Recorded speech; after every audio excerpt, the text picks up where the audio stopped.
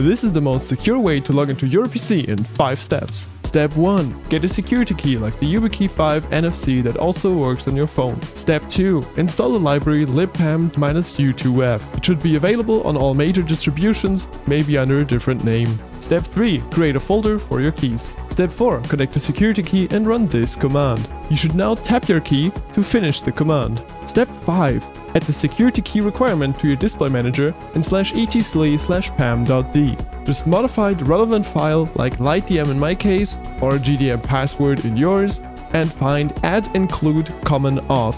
Just add a line below that is auth required pam_u2f.so.